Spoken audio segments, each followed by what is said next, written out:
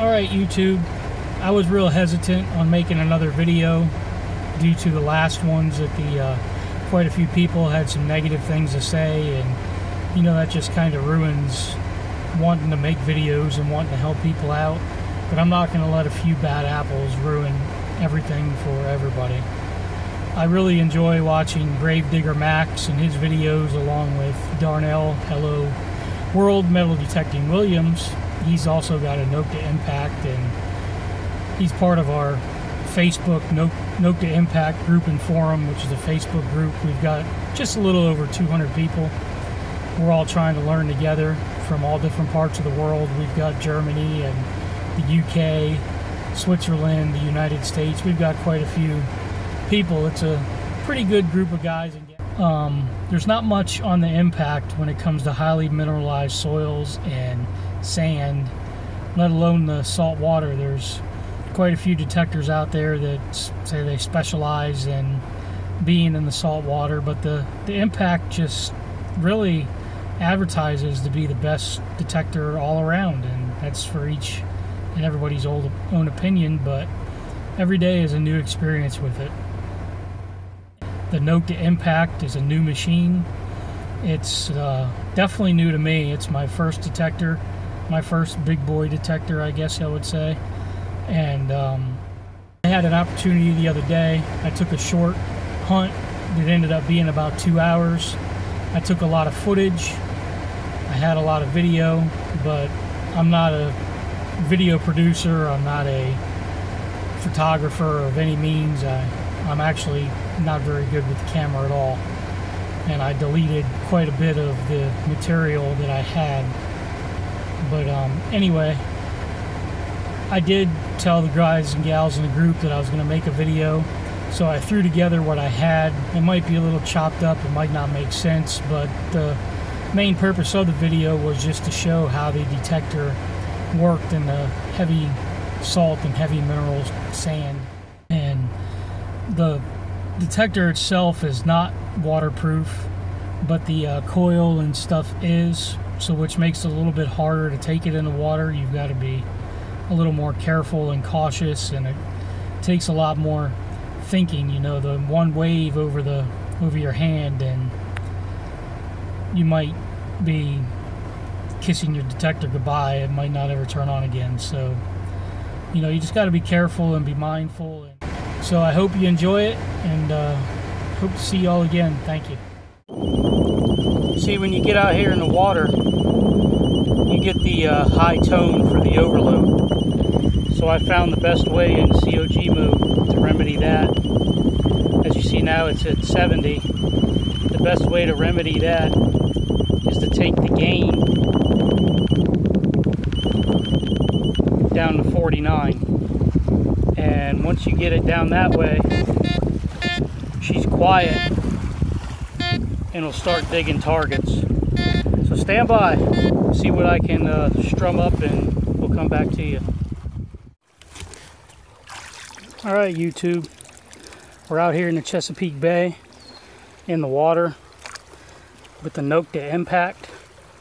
Got the detector set in COG mode, and we've got the gain back down to 49. It seems to stop it doing the overload once you get it back that far. And we're detecting in water just above where the shaft has a separation at, so possibly a good 2 feet or so deep. And as you can see, there's no chatter whatsoever. There's no overload.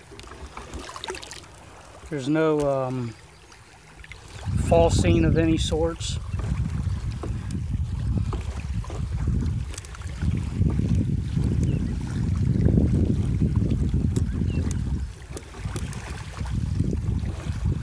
And there's lots of aluminum cans right on the surface that you can't miss.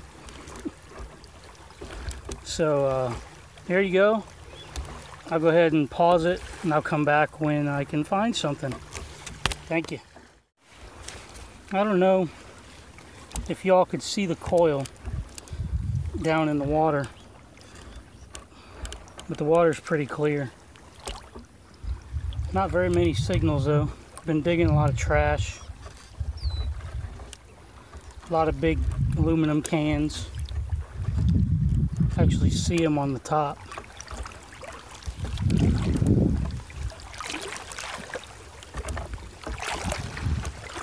But I'll go ahead and fire this thing back off when I can find a target. The last target was a pull tab, but I've come across another one. Seems to be a high tone.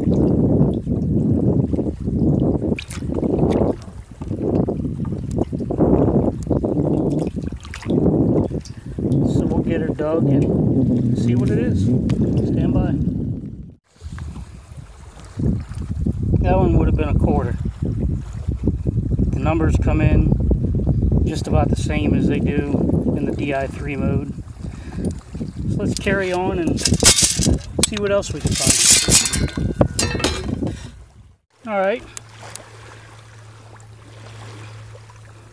Here we've got a 68, 69, 70 in that area. From what I have been digging, I'd almost assure you that it's a pop top. But we'll go ahead and dig it and see if I can get it in the first scoop or not.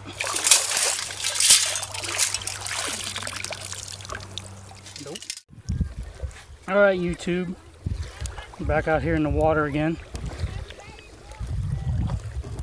Found me a decent high tone. This is about 5 inches in the target depth. Stand by, we'll see what we got.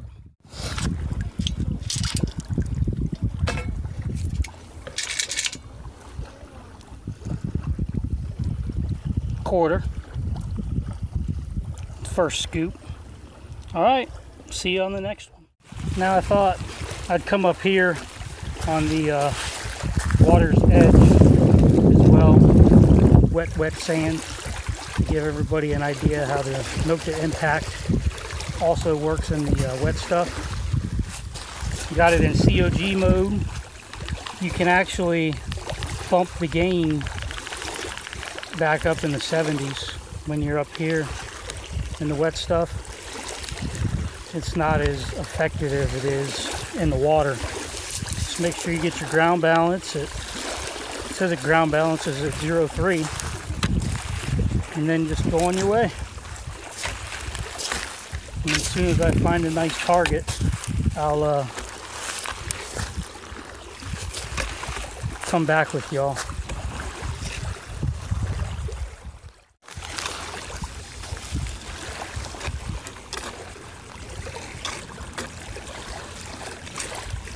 Here's a solid 86, 87.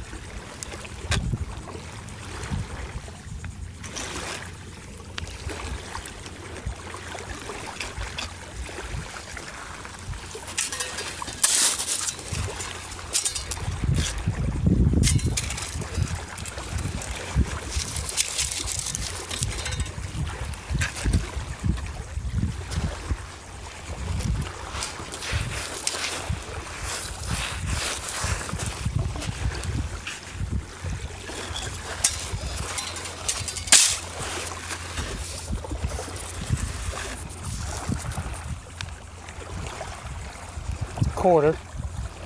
That's right here on the water's edge in the wet sand. Stand by and see what else we can find.